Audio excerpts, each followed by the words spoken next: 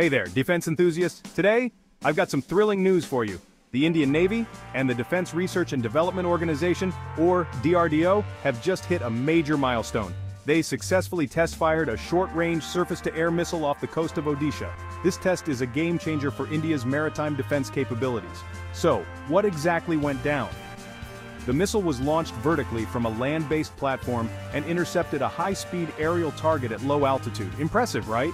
This test not only showcased the missile's accuracy, but also its effectiveness in neutralizing aerial threats. It's a significant step forward in bolstering the Indian Navy's defense systems. Now let's talk about what this means for the Indian Navy. The newly tested missile system enhances the Navy's ability to counter a variety of aerial threats, including enemy aircraft and missiles.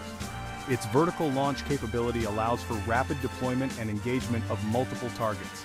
Imagine a robust defense umbrella, ready to spring into action at a moment's notice.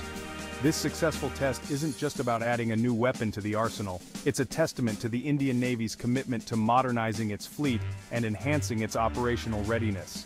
Incorporating advanced missile systems like this one ensures that the Navy maintains a technological edge in the region. And let's not forget, this aligns perfectly with India's strategic objective of achieving self-sufficiency in defense production. Speaking of self-sufficiency, the DRDO has been a driving force behind India's push for indigenous defense technology. This successful missile test is a shining example of India's growing prowess in this field. By developing and testing homegrown weapon systems, India is reducing its reliance on foreign suppliers. The Make in India initiative has given a significant boost to these efforts. Why is this important? In an increasingly complex geopolitical environment, having advanced and reliable defense technology is crucial for national security.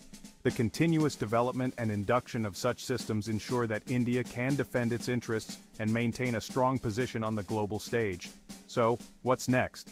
With the successful test of this short-range surface-to-air missile, we can expect its induction into the Indian Navy soon. This will undoubtedly enhance India's air defense capabilities and contribute to the overall security of its maritime borders. That's all for today, folks. If you enjoyed this update on India's defense advancements, make sure to like, share, and subscribe for more exciting content. See you next time.